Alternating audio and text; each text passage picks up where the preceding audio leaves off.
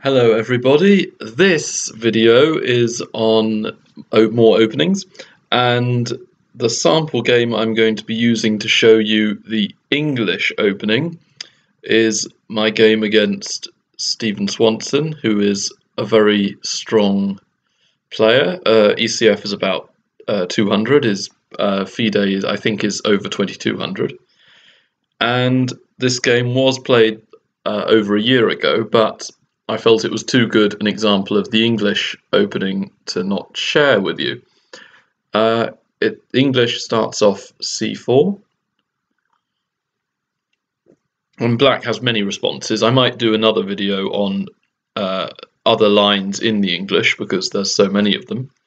But this one was started off g6, and what white wants to do in the English is control the d5 square and the light squares in general. So usually the knight comes to c3 and the f1 bishop is fianchettoed onto g2. So I start off that plan with g3, bishop g7, bishop g2, and here black has several avenues to go down. There's c5, which is you could probably guess the name actually. It's the symmetrical English, which can be level for a very long time. d6 to sort of prepare c5 or e5, kind of keeping your opponent guessing.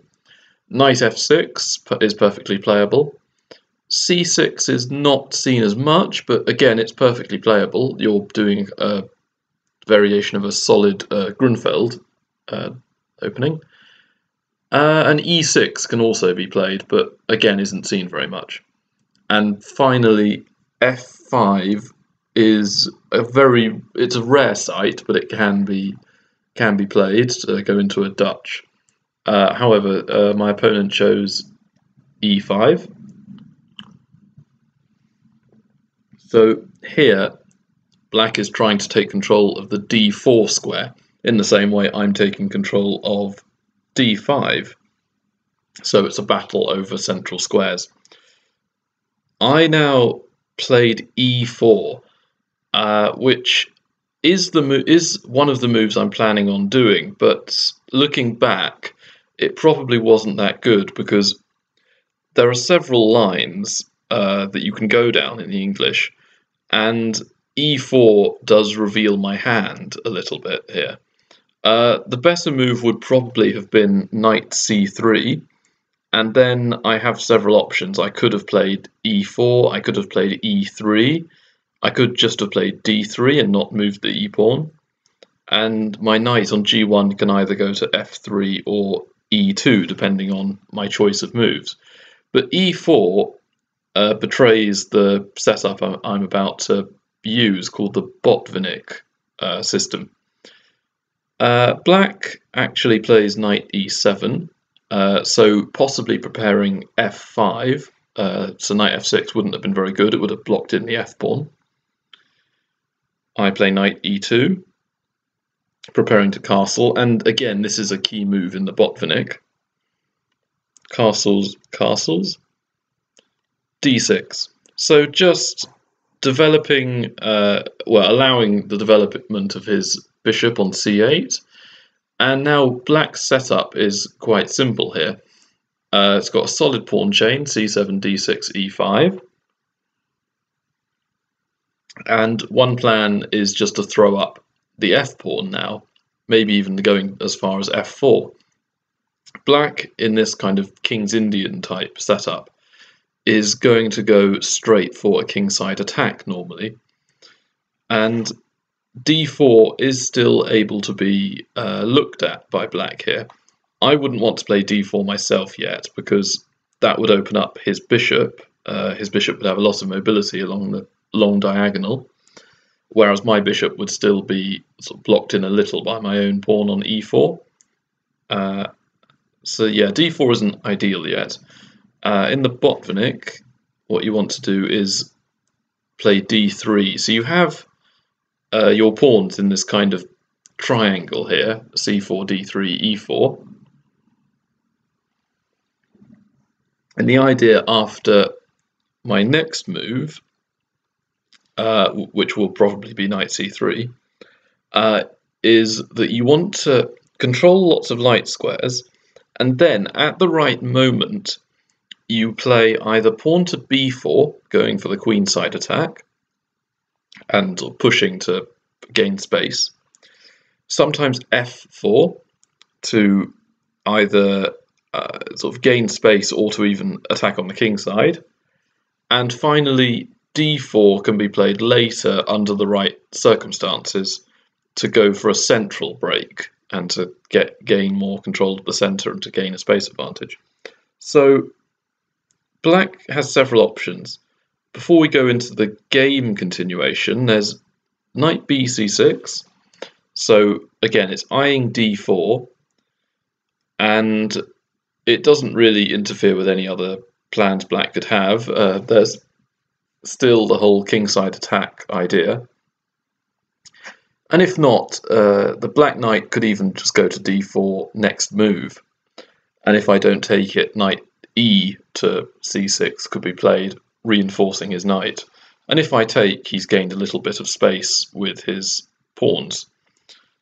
So those are some of the ideas black has. And as I say, white, or me in other words, will continue doing the Botvinnik general plan of trying to control light squares and then break on the dark squares. But he didn't play knight bc6. The one move is f5 immediately, going for pressure on the king side nice and early. Again, I would probably play knight bc3 anyway, but this is an interesting line. What you can do as black in the next few moves is even play knight d7 and then knight on d7 to f6, sort of transporting the knight over to the king side.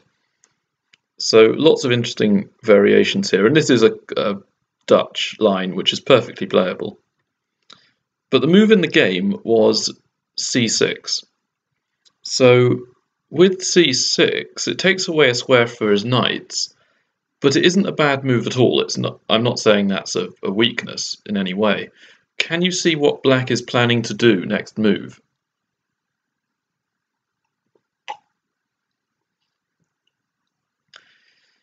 Yeah, c6 prepares the move d5, and if black can get in the move d5, he'll be doing very well, because he'll gain space, and my d3 pawn is a little weak if I were to do lots of exchanges on d5, and it would be a very poorly utilised queenside isolated queen's pawn. Normally, the isolated queen's pawn are on d4 or d5 if you're white or black, but on d3 it would almost certainly be a huge weakness, and I couldn't even pretend it was a strength, in which sometimes isolated queen's pawns can be in sort of the queen's pawn opening queen's gambits. But anyway, so d5 is threatened, and he will have 3 defenders of it: the pawn on c6, the knight on e7, and the queen. So I need 4 attackers. I've got 3 already, bishop and the 2 pawns. So I add a 4th with knight bc3. Now knight a6. And that does look like a weird move. And I can see why. As they say, knights on the rim are dim is a rhyme, which can help to remember not to put your knights there, usually. But it's not going to stay there very long. And I don't really need to worry just yet. What black is planning to do is reroute the knight to c7, and that will add an extra supporter to the d5 push. So black will then have 4 defenders on d5 after knight c7. So I would either need to add a 5th attacker to d5, or have another plan, which I have. I play bishop e3, so I don't worry too much about his plan. I just want to develop all my pieces first. Knight c7 is played. And now black actually has two plans available. The first is d5, as I've already laid out, and if it were black's move, he could indeed play that. But the other move, which is interesting, is c5. And the reason for that is that with the pawn structure like that, white's control of d5 will be important. Getting a knight onto d5 would be ideal if it couldn't be swapped off. And for black, the same is true of d4. So what black could play is knight e6, then knight to c6, and then he'll have two knights that can come into d4. And that position is symmetrical, and it's very hard for either side to really break down the other side. So I don't allow that. What move do you think I played as white in this position?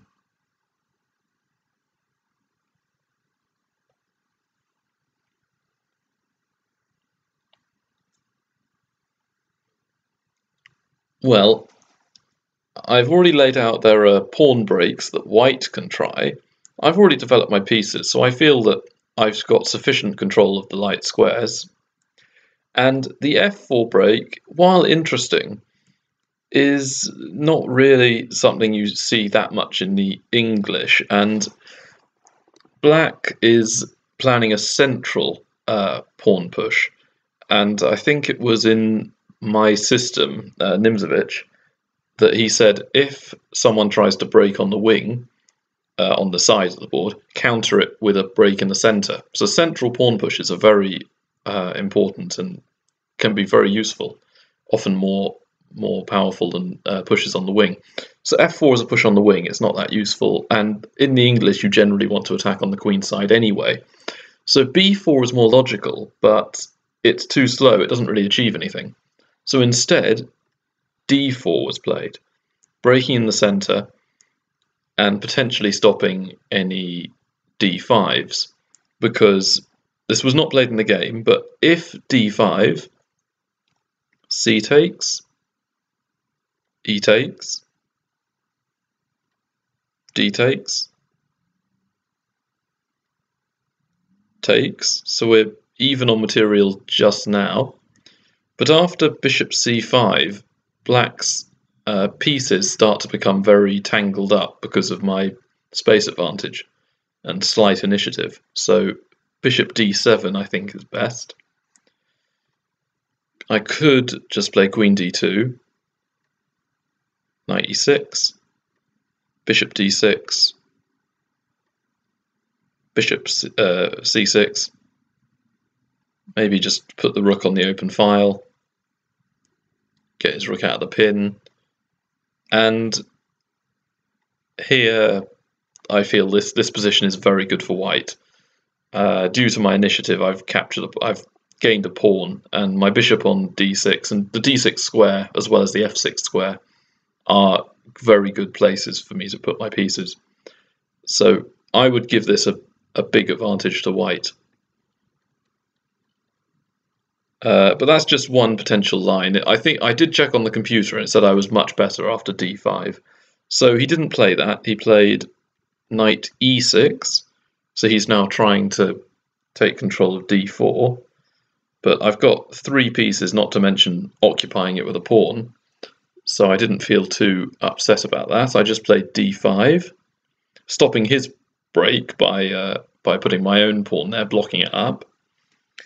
He then took, and then I recaptured with the c pawn, capturing towards the centre, also giving my rook something to look at on c file when I play rook c1 next move. And instead of knight c5, where I could just take it and have a protected passed pawn, he played knight c7. And then rook c1 was played.